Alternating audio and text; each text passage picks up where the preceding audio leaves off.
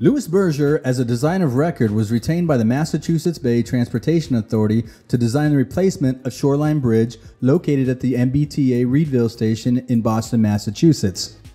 Phase 1 will begin with construction of the drilled shaft foundations for the new 2-track cantilever structure that will support the OCS for Track 1.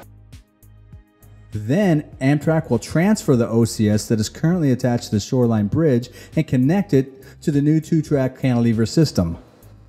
Phase 2 begins with Amtrak relocating the high-voltage return cable and the ground wire that's currently in the footprint of the east abutment.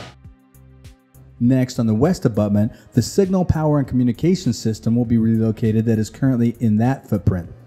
To start Phase 3 on the east abutment, soldier piles will be installed as a temporary supportive excavation to allow for construction of the foundation. On the west abutment, a temporary vertical protection shield will be installed to protect the construction crew and permit uninterrupted work while constructing the west abutment. Similarly, on the east abutment, a temporary vertical protection shield will also be installed.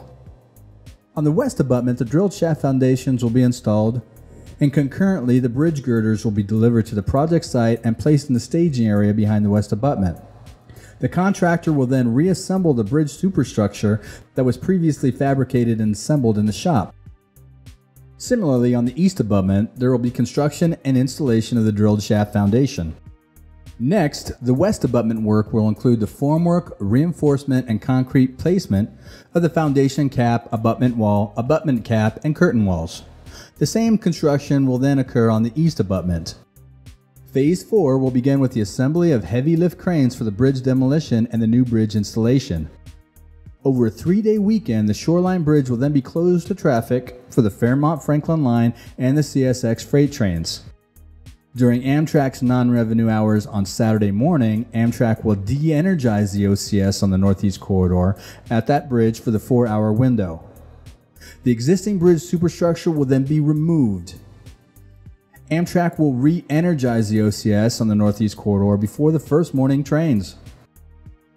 On the following Sunday early morning, Amtrak will again de-energize the OCS on the Northeast Corridor and take it out of service during Amtrak's non-revenue hours. This will allow for the installation of the proposed bridge superstructure.